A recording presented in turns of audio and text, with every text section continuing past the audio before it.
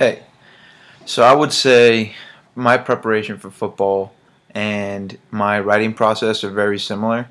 Uh, my I'd break down my preparation for football into three steps and my writing process into three steps.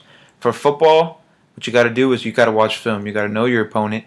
You got to know what plays they run, when do they run them, how often do they run them, and out of what formations. All of that will help you be more successful. And when writing a paper, you have to research. You have to know your topic. You have to know what it's about. You have to be able to dissect it and talk about it extensively. The second step of my football preparation would be definitely practice. This is where you practice all the fundamentals, blocking, tackling, and all of this put together make your game performance a lot better.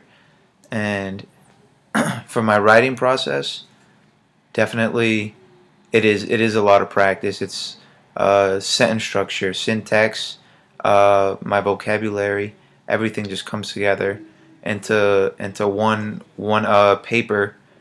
And finally, my third step would be like perfect play day for football.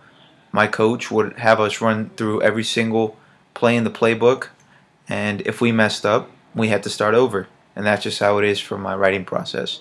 Once I have to take in my rough draft to somebody that knows English, uh, or like a professor, someone that could read over it and help me out, and make sure I'm on track, make sure I fix the mistakes that I make.